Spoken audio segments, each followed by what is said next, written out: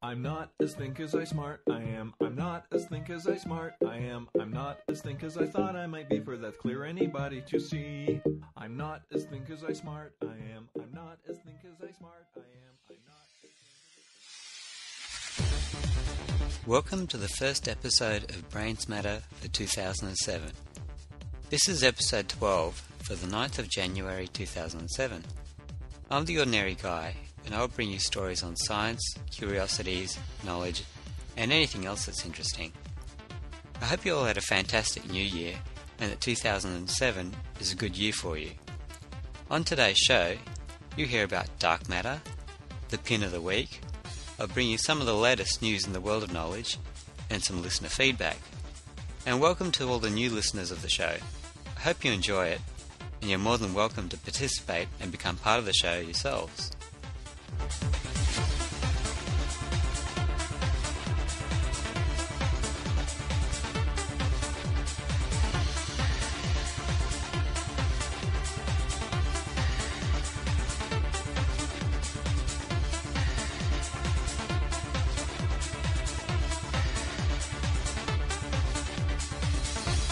Newton's laws, which have governed physics and astronomy for the past 300 years, made certain predictions about the way the universe existed.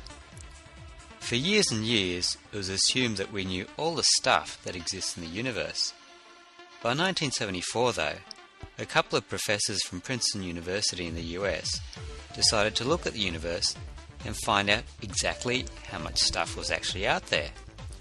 Professor James Peebles and Jerry Ostriker decided to model the galaxies on a computer, but what they found was that if they put in what you could see in the sky, then the models wouldn't work.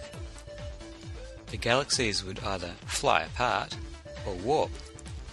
The solution was to have more stuff in the universe. More stuff would provide more gravity, and this would prevent the universe from flying apart. There wasn't enough stuff in the universe model to hold it together. To account for this, Ostriker and Peebles introduced a notion of dark matter. It was something that at that point hadn't been seen or measured. It was a theoretical concept that accounted for the difference in the mathematics. Back in the 1930s, a man named Fritz Zwicky had actually noticed something weird. Not on paper, but an observation with a telescope. He was the first to realize that there was more to the universe than what could be seen. He observed clusters of galaxies and the forces that were holding them together, and realized that they weren't sufficient if you could only have the mass that was associated with the stars you could see. He suggested that there may be more than meets the eye. However, Zwicky was an eccentric and weird man, and very difficult to get along with, so nobody took him seriously. It has been predicted that there are about 10 times more mass in dark matter than in ordinary matter. So in 1974, Ostriker and Peebles announced that galaxies couldn't exist without dark matter. In fact, this was more matter than Zwicky had predicted. People didn't like Zwicky, and the new result got a bad reception too. They didn't like what it said. The world wasn't ready for dark matter just yet. Vera Rubin from the Carnegie Institution helped the cause though. She was researching galaxies and stumbled across something quite bizarre. Newton's laws of gravity governed everything. In space, gravity becomes all the more observable. If you plot the speed of planets against the distance from the Sun, we find that those closer to the Sun rotate faster, and those further away from the Sun rotate slower. If you plot these as a graph, this is called a rotation curve. It's typical of what you would expect with Newton's laws of gravity. The further away from the Sun, the weaker the gravitational force, and galaxies work the same way. In the 70s, Rubin was looking at the outsides of galaxies to study, and discovered that when looking at Andromeda, that the stars, as you went further and further out, didn't slow down, and this was a surprise. These stars defied the laws of gravity. The rotation curve turned out not to be a rotation curve, it became clear that the understanding of galaxies weren't correct. The stars were moving just too fast. By the knowledge of the time, the stars should have flown off into space. There should not have been enough gravity to hold them in place. There needed to be something more, extra matter, to provide this extra gravity. Something was missing. The universe didn't appear to have enough mass to hold it together, but obviously something was there. The universe wasn't breaking apart. The answer appeared to be dark matter. The problem was, nobody had ever found any dark matter. According to predictions, dark matter has mass, and there's a lot of dark matter, 95 to 96% of the universe. So what's dark matter made of? At first, it was thought that it was just matter that didn't shine. For example, gas clouds, rocks and so forth. But there wasn't enough stuff. This accounted for less than 10% of the unanswered matter. The evidence indicated that dark matter wasn't made of atoms, but it had mass. It existed everywhere, but couldn't be seen. It was observed in measurements to affect hydrogen at the very edges of the galaxy, and this left scientists confused. Professor Tim Sumner from Imperial College in London started looking for these mass-giving particles of dark matter, something called the neutralino. However, the particles don't appear to interact with normal matter in a detectable way. Professor Sumner has been searching for years, but to date hasn't detected any dark matter. Dark matter has yet to be detected. There are opponents to the theory of the existence of dark matter, but there are only two answers to the flat rotational curves as shown by stars in their galaxies. Either dark matter exists, or the laws of gravity are wrong, and gravity is much stronger in some places than in others. This theory is called variable gravity. From calculations, ordinary matter seems to make up only 4% of the matter as predicted by the Big Bang that should exist in the universe. Does that mean that 96% of the universe is dark matter? Other scientists predicted that the amount of dark matter, based on some measurements of the effects of galaxies from Mount Arecibo telescope in Puerto Rico, would amount to about another 21% of the universe. This still meant that 75% of the universe's stuff was missing. The universe just doesn't make sense. Professor Saul Perlmutter from the University of California at Berkeley discovered something else disheartening. According to most theories on the Big Bang, the expansion of the universe should be slowing down. The universe was thought to either be slowing down in expansion, such that the universe would keep on expanding but even more slowly as time went on, or it would slow down its expansion to such a point that it would actually stop expanding. Professor Perlmutter was measuring distant exploding stars and found that the universe was actually speeding up. This didn't fit in with the physics that science knew about. There was nothing in known physics that would explain why the universe would accelerate the expansion of the universe. Energy is proportional to mass, and energy is required to create an increase in the expansion of the universe. The interesting thing is that Professor Perlmutter calculated how much energy it would need to cause the accelerated expansion of the universe as he observed, and this energy translated exactly to the amount of missing stuff. He called this energy dark energy. It was something that could fill the gap. So finally, the universe made sense. It was 4% atoms, 21% dark matter, and 75% dark energy. This became what was called the standard model of cosmology. Then Professor Carlos Frank from Durham University decided to use the standard model of cosmology to create a universe and see what it looked like on the computer.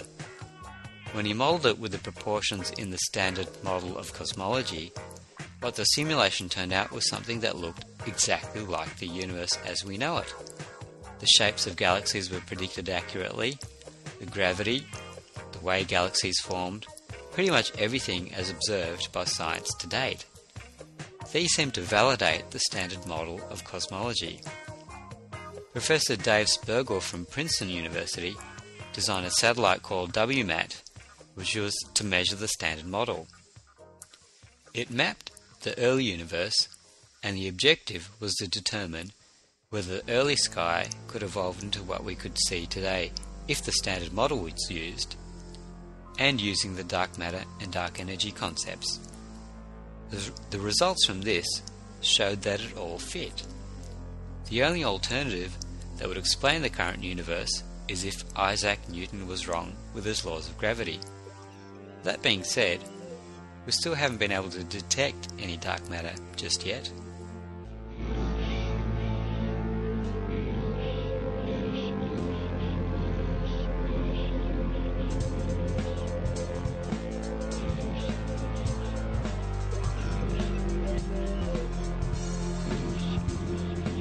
And now it's time for today's brain teaser. Who was Agnes Concha Bochaksiu better known as? The answer to that later in the show.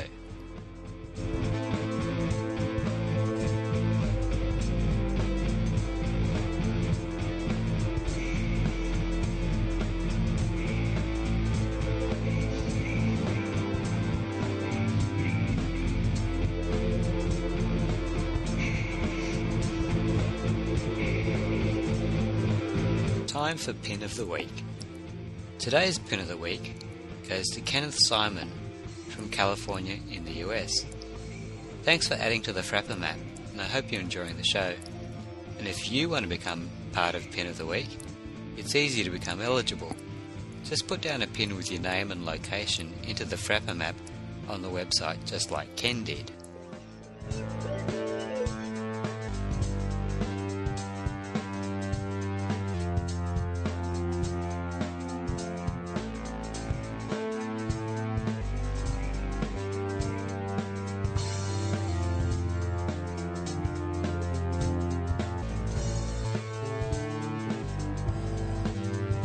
Now it's time for the answer to the brain teaser.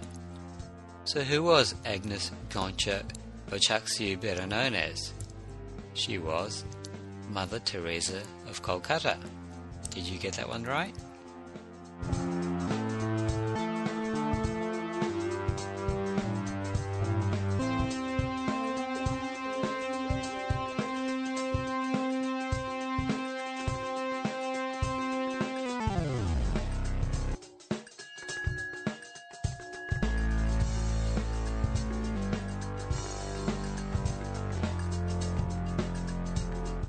So what's been happening in the world of knowledge lately?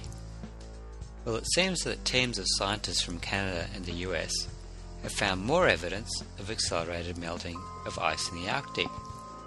The scientists concluded that year-round ice could disappear by the year 2040, and these findings were presented at a meeting for the American Geophysical Union. A paper discussing this appeared in the journal Geophysical Research Letters. The worrying thing is that by the end of November, we had around 2 million square kilometres less ice than in a normal year, and that winter ice is no longer recovering to its normal extent, according to Arctic sea ice specialist Mark Serres from the University of Colorado. These findings follow on exactly from what the Inuit people from the northern polar regions have been talking about for a long time. The number of communities is shrinking as a result of the changes in weather patterns. Adding to this, late last year, a huge ice shelf broke off an island in the Canadian Arctic, and experts say that it's the biggest break in 25 years, and is said to be bigger than Manhattan.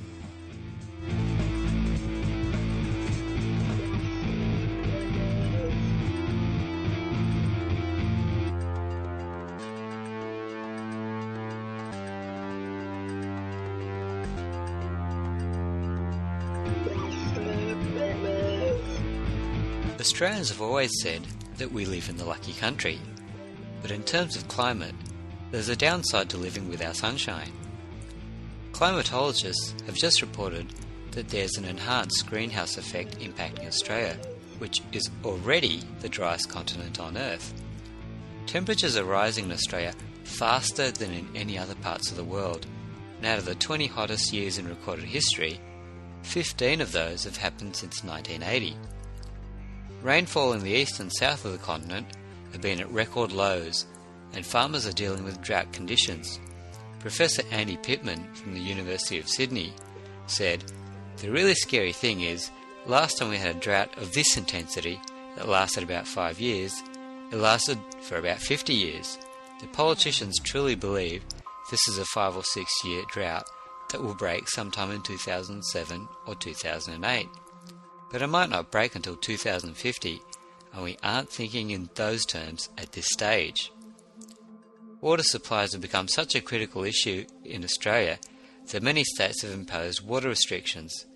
In Victoria, where I live, new laws have come into place last week, where any households that don't follow the water restriction rules, which include things like watering gardens, washing cars, filling pools, time restrictions and so on, will be hit with fines of $420 for serial offenders, and the water authorities will have the power to restrict the water supply to those premises, making it impossible to have a shower.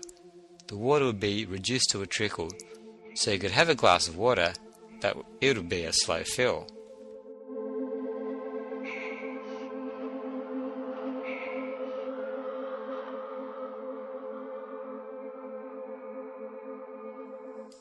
A group of scientists from Murdoch University in Perth, Western Australia, have made an interesting discovery.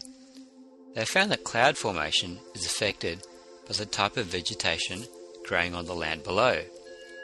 Rain clouds tend to form above dark green native vegetation far more than over other types of vegetation, such as pale-coloured crops like wheat. Professor Tom Lyons from Murdoch University says that understanding this natural phenomenon would aid in working out strategies to combat drought and increase rainfall in areas that needed it.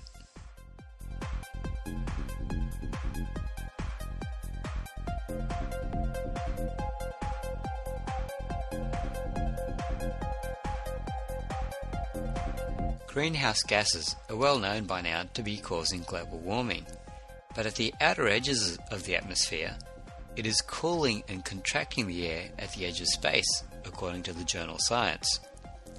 This cooling effect, alongside the warming effect in the lower atmosphere, has been seen before on Venus, which has a runaway greenhouse effect, causing the planet to have extremely high temperatures, making it the hottest planet in the solar system. Scientists from the Czech Republic, the US, India and Germany have analysed the data and have found that the highest levels of the atmosphere is actually shrinking. I wonder what that means for the many meteorites that hit the atmosphere. Maybe they'll have a higher chance of hitting the ground if there's less atmosphere to go through, but that's just speculation. You're probably wondering at this point why the same greenhouse gases warm the air in the lower atmosphere and cool it at the edge, right? In the lower atmosphere it's more dense, so the gas molecules, such as carbon dioxide, suck up solar energy and continually collide with other molecules. The collisions pass that energy around and increase the temperature as a result. Whereas in the upper atmosphere, there are less gas molecules to bump into, so the carbon dioxide molecules tend to take longer to bump into another molecule and radiates the energy off as infrared light in the meantime, which cools things down. This follows exactly the models that climate experts use, so those who claim that science behind climate studies isn't accurate should probably learn something more about science before commenting.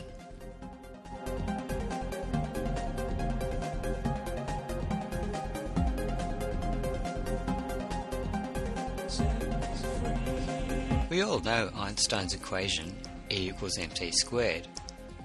We know we can get energy from mass. Just look at your typical atomic explosion.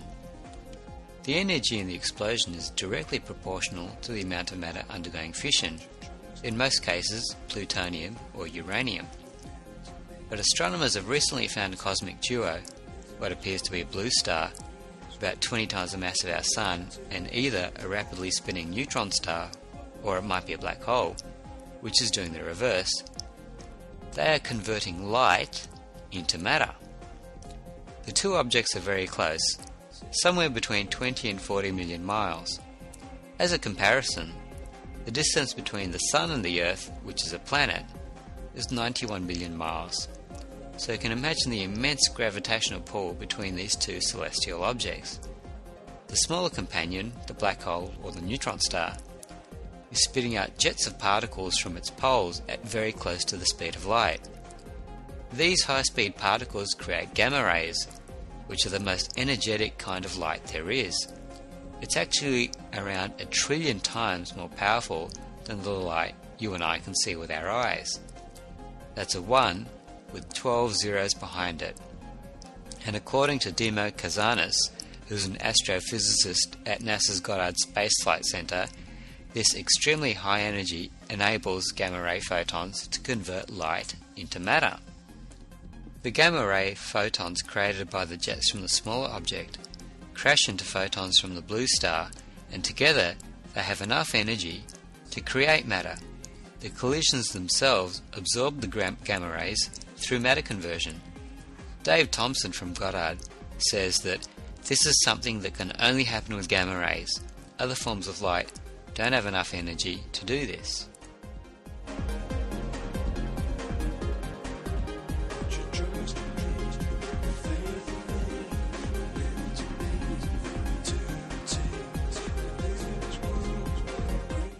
Recently, astronomers were puzzled to find a radio signal coming in from space that was very unusual.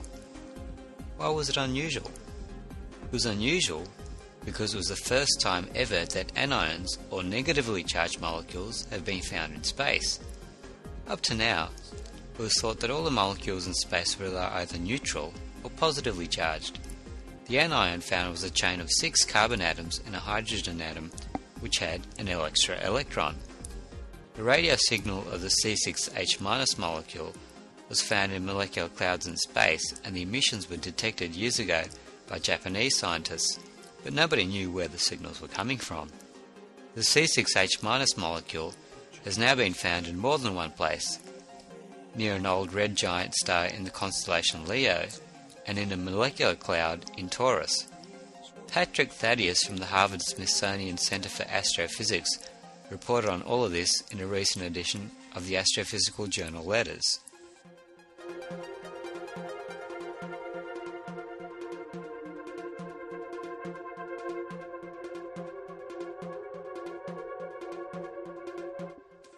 Astronomers have detected the glow of some of the first objects to form in the universe from about 13 billion years ago.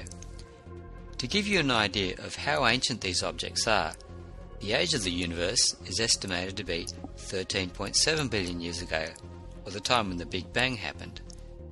The images were taken by NASA's Spitzer Space Telescope, and the foreground images were removed, leaving only the remnants of the early universe.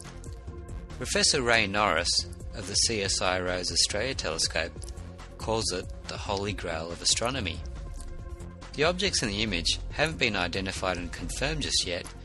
Suggestions are that they're the first stars to form, in which case they would be massive, around 1,000 times the size of our Sun, or that they may even be black holes, in which case the images don't show the black holes, but the heat emitted by the matter getting sucked into them.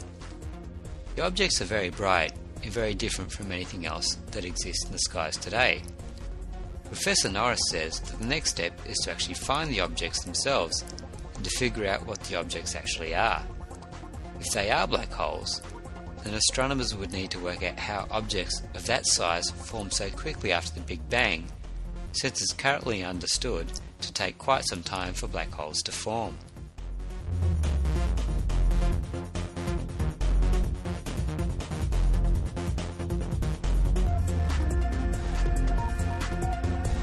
Have you heard of asteroid 2006 XG1? It's making the news at the moment. It was discovered by the University of Arizona's Catalina Sky Survey, and NASA has revealed that, although the possibility is very remote, at a 1 in 45,000 chance, it does have the possibility of hitting the Earth. It's predicted to make a flyby of the Earth in 2041, and could come within 5,000 kilometers of the planet. Most scientists don't think it'll hit the Earth, but that's a little bit too close for comfort.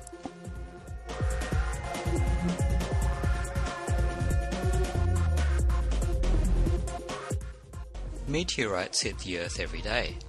Most burn up in the atmosphere, but occasionally one will make it to the ground.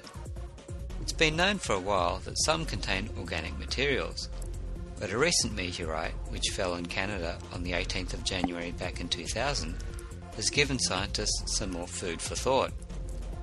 After analysing the meteorite and cutting it open, they found small globular shapes, hollow spheres of organic material which would have been good for protecting early life forms, and the meteorite predated the formation of the solar system.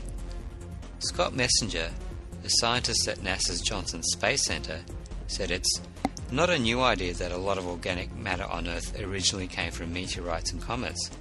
What is new here is that we've identified a new physical form of the matter and the source. So does this lend validity to the theories that life on Earth may have had origins from space? I guess we'll find out in due course.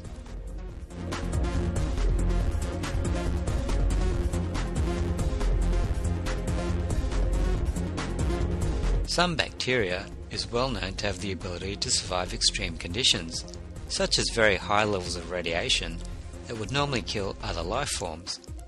It's been theorized by some scientists that these bugs could have only evolved to survive these conditions on a planet like Mars, and that they established themselves on Earth after hitching a ride on a comet. These are claims made in the journal Astrobiology by an American-Russian team. One suggestion is that impacts on Mars could have thrown rocks into space, which eventually found themselves crashing down on Earth. If the meteorites contained any forms of life, that could have given them the ability to set foot, so to speak, on Earth. The microbe Deinococcus radiodurans is probably the most well-known and most studied radiation-resistant microbe. Microbes such as this have led the team, led by the University of Arizona's Alexander Pavlov, to write in the journal Astrobiology. Our hypothesis of a Martian origin for radio-resistant bacteria provides an explanation for their ability to withstand ionizing radiation, a trait that appears to be of no value on Earth at any time in its history. Considering that levels of radiation on Earth haven't changed dramatically in its history, there wouldn't appear to be an evolutionary advantage in forming radiation resistance.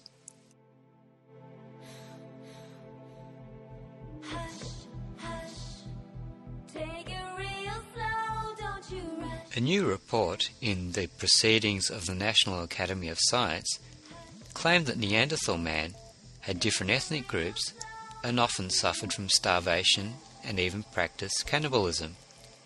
The primitive Neanderthal man is thought to have existed primarily on meat, and according to Antonio Rosas from the Department of Paleobiology at the National Museum of Natural Sciences in Madrid, there are two probable reasons why they ate their dead.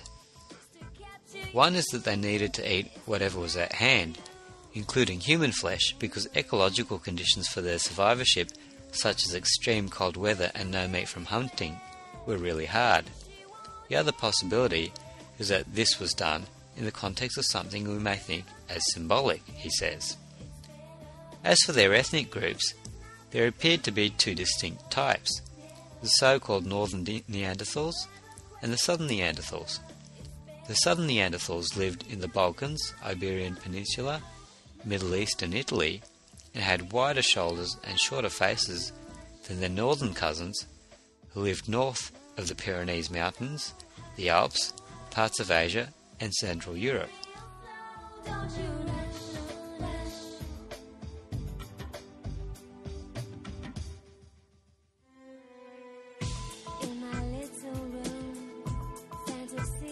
Do you use deodorant when you go out, especially on a hot day? Have you ever wondered who invented it? Seems like a good idea, right? It might not have been humans who invented it. Monkeys actually use deodorants as well, as scientists have discovered recently in the Mexican forest. In the November issue of Primates, a paper states that male Mexican spider monkeys created a deodorant that they put on themselves by chewing the leaves of 3 aromatic plants, the alamos pea tree, a flowering trumpet tree, and wild celery. researchers have discovered that the monkey applies this natural deodorant one plant species at a time, so they're very organised, it seems. The interesting thing is that the wild celery has antifungal properties and repels insects. The other two just smell good.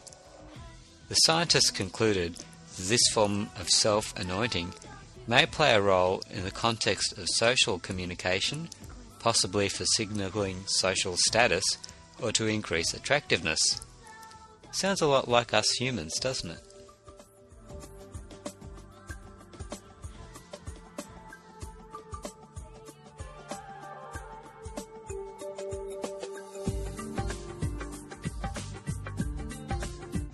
A materials engineering professor from Drexel University in Philadelphia in the US has made a claim that the Great Pyramids may have been made with concrete. If true, this would mean that the Egyptians predated the Romans in making concrete by thousands of years. The new study is based on a study by French scientist Joseph Davidovitz, who claimed that each of the pyramid blocks were cast in place using a wet mix of limestone particles with the binding material and then cast into moulds. The wet mix was theorized to harden into a concrete that ended up looking like limestone. If this was the method used, then it would mean that problems such as transporting such huge limestone blocks to the site of the pyramids would not have been the huge task that it's currently thought to be. A team from Drexel University used scanning and electron microscopy to analyse samples from the pyramids and determined that the blocks were a mix of carved stones and some of the limestone-based concrete. What they discovered was that the mineral ratios they found didn't exist in any known natural limestone. And on a related matter, the pyramid Cheops, which is the tallest in Egypt, will have a robot equipped with cameras and sent down some narrow passages to the Queen's chamber. Another robot was sent to the Queen's chamber in 2002, but the robot was blocked about 50 metres away from the chamber by a stone wall or a door. Archaeologists hope the new robot will be able to reveal more information and secrets, which may lead to the discovery of the tomb of Cheops himself. Cheops was the pharaoh around 4,500 years ago.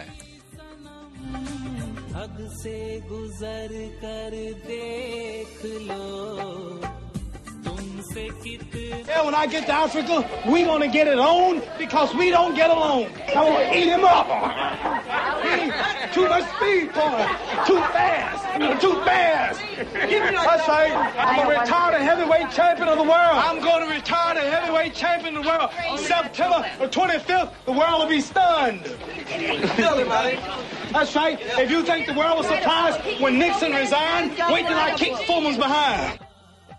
We all know Muhammad Ali, and we've heard his banter before and after matches, and even those of us not old enough to have been around at the time, his poetry is legendary. Float like a butterfly, sting like a bee. You can't hit what you can't see. Well, apparently that was a quote from his trainer, Angelo Dundee, but you get the idea.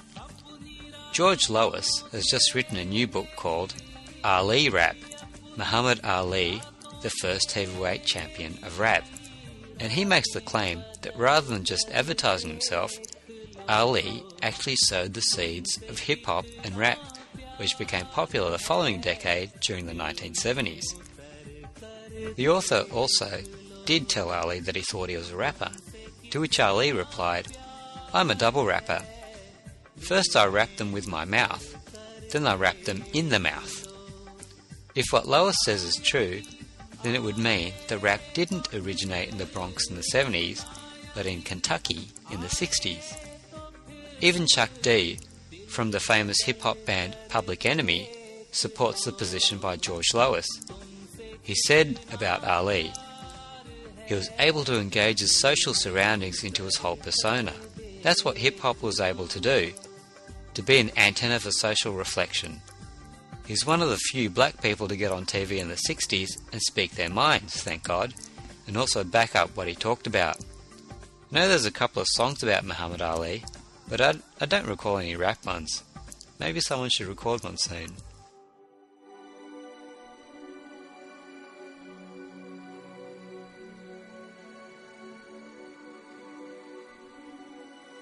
I've had a bunch of feedback since doing the last episode.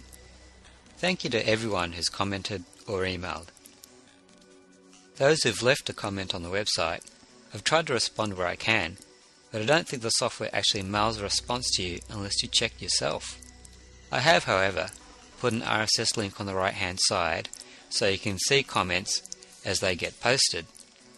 You can use any good RSS reader or even web browsers such as Firefox to subscribe to that. On to the feedback. Grant from, well, I'm assuming you're from Port Hedland, and that Port Hedland isn't your surname, voted on iTunes and left a comment asking about the songs that I play on the show. All the songs for each episode are listed on the website, so go to the website, click on podcast on the right hand side, and then click on whichever episode you want to read about, and then the show details will name the artist and title of each song used in that episode. Most of the music can be found on the Podsafe audio network at podsafeaudio.com, unless I've specifically mentioned otherwise, such as when a band or label allow me to use their music on air, in which case you'll have to go and buy the album. But even then, I try to list links to their website so you can go and find out more about them and their music. Grant also mentioned the short fadings in and out of the songs, but I'll work on that one for you.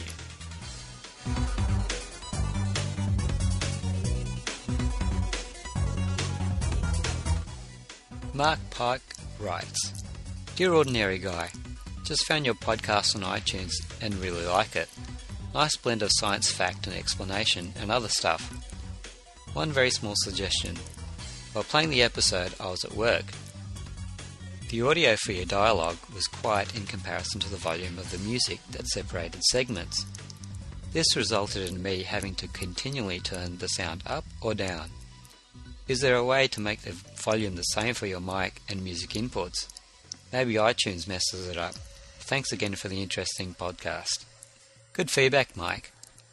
Hopefully the following episode was mixed a little better. I did episode 10 quite late, but I'll make sure I've got the mixing done as best as I can from now on.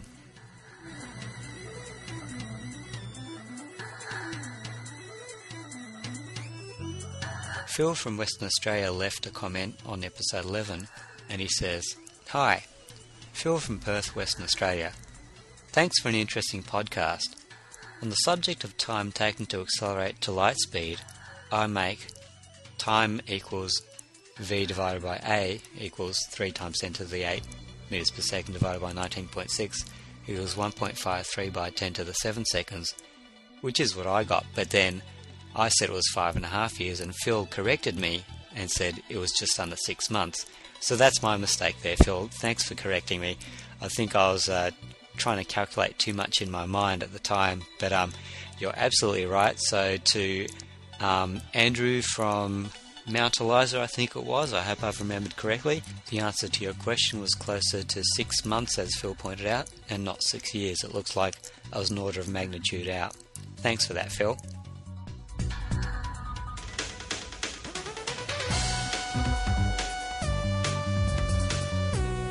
Marcus in Melbourne writes in response to the story on the scientific definition of theory in the last episode. Hi, it's Marcus from Melbourne. Thank you for the great job on explaining the scientific use of the word theory with the common usage of the word. I also agree with your views on religion and evolution not being mutually exclusive, which is a view I've held for a long time. Thanks for the great work on the topic and for the podcast in general. He also wrote to me in an email. Wow, that was really well done. I've just been stunned by how well that entire segment was put together. Great, brilliant work. Well, thanks for that, Marcus. I'm glad my explanations got your stamp of approval.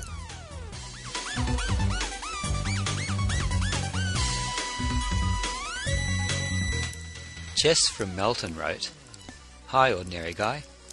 I just found out what podcasts are, and I guess I'll learn more about it in the future.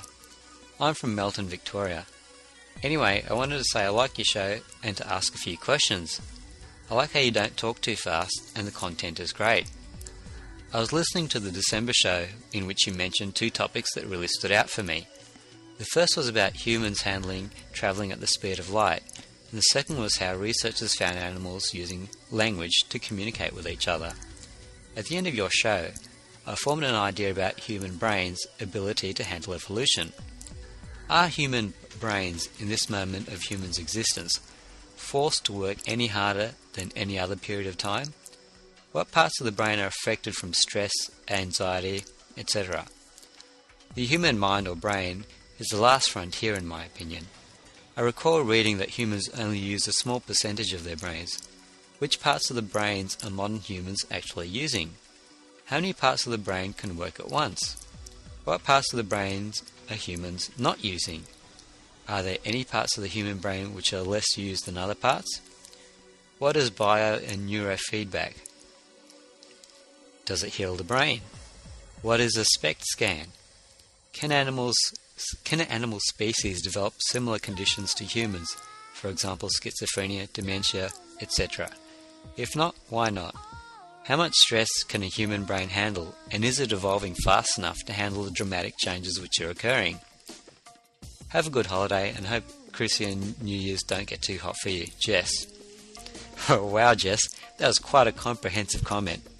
I can't answer all the questions you asked, and I suspect that even some experts in those areas won't be able to fully answer all you've asked. Some of the questions could be full shows in their own right, but in the meantime, I'll answer the bits that I can, and for the rest, if anyone else knows the answers or can point me to people who would know, please drop me a line, and I'll try to contact them, and hopefully that'll give Jess some more info to think about. You mentioned humans only using a small percentage of their brains. I think it was a quote from Einstein that said, we only use around 10% of our brains, but it all depends on how you measure it. In reality, we're using all of our brains, and different parts of the brain have higher activities during certain types of thinking and doing than other parts, and this changes depending on what you're doing. But if you're talking about things such as the ability to think, how much more could we think about? Do things like meditation help us access the subconscious or spiritual parts of our minds? Well, I'll make the distinction here between minds, which is a conscious view, rather than brains, which is a physiological view. Well, to be honest, I don't know. There are some who argue that the human mind is capable of a lot more than we currently understand. Things like high-end sensory perception and so forth. There's currently, however, no evidence for this, but this doesn't mean that it's not so. It just means that we don't know. Are we using 10% of our brains in terms of our ability to think? I suspect the number was arbitrary, but I think everyone would agree that pretty much all of us are mentally far more capable than we give ourselves credit for. We can all continue learning no matter how much we know or have already learned. Are we, at this point in time, forced to work our brains harder than any other time in history? That's a good question. We understand the universe a lot better now. We have high order mathematics, various languages, and so forth. Does that mean our brains are working harder than in prehistoric times when communication might have consisted of a bunch of different grunts? Perhaps, but being objective and measuring that would be a very difficult task. Neurofeedback is a form of biofeedback, but specifically targeted towards the brain. And biofeedback is a process that allows you to train yourself using technology that provides you with more information about your body than what your ordinary senses would.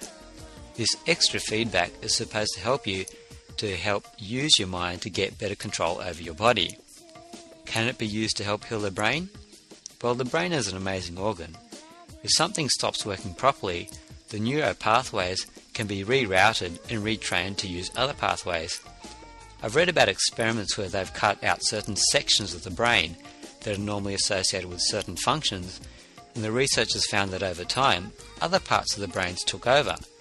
So if one was to train their brains using neurofeedback, I can't see why this shouldn't be the case. As for a SPECT scan, it stands for Single Photon Emission Computed Tomography. Effectively, that's where a radioactive substance is injected into the body. This substance is then absorbed by tissues in the body and then measured by a camera that picks up photons as it's emitted by the radionuclide substance. This can then show things such as fractures, tumours, infections, and blood flows to organs.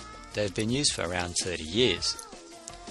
And can animals develop mind conditions like schizophrenia, dementia and so forth?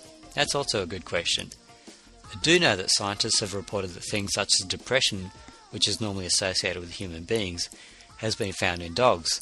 So really, I can't see why they can't develop other conditions to do with the mind. But I await feedback from the experts out there on this one. And I'll have to wait for an expert to answer your last question about how much stress the human brain can handle. Apart from asking nasty bosses, that would be a tough one to measure as well, I'm guessing. I hope that answers some of what you were wondering about, even if it is just scratching the surface. And thank you for your very comprehensive comment, Jess.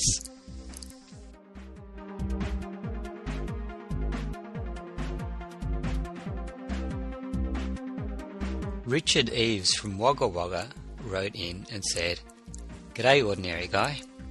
You mentioned the bushfires in Victoria in the 10th episode. We also were affected by the smoke here in Wagga. For your perusal, I've included a link to a photo I took from the outskirts of town, showing the sunset and the smoke. This photo is actually a combination of 3 photos joined to create a HDR image.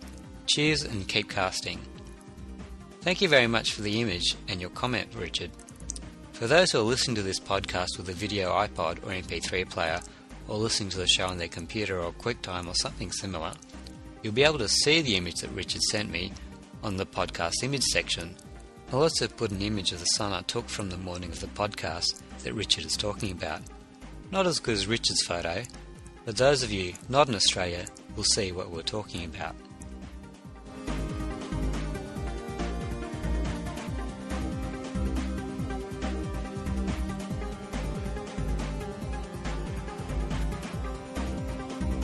Thank you once again for listening to the BrainsMatter podcast for the 9th of January 2006. If you have any comments, questions or suggestions, please keep that email rolling in at mail@brainsmatter.com or leave a comment on the episode's show notes at www.brainsmatter.com, and make sure you let me know where you're from and how you found the podcast. Music on today's show comes courtesy of Podsafe Audio, and you can find the podcast by doing a search within iTunes or by subscribing manually by clicking one of the links on the website. Please leave comments and please vote for the podcast in Podcast Alley. And if you've already voted last month, be sure to vote this month as well. And I'll leave you with a quote from E.W. Dijkstra. "Computer science is no more about computers than astronomy is about telescopes." I hope you enjoy the show. Bye for now. I'm not as think as I smart I am. I'm not as think as I smart I am. I'm not as think as I thought I might be, for that's clear anybody to see. I'm not as think as I smart I am. I'm not as think as I smart I am. I'm not as think as I clever I would be. I'm not half as clever as me.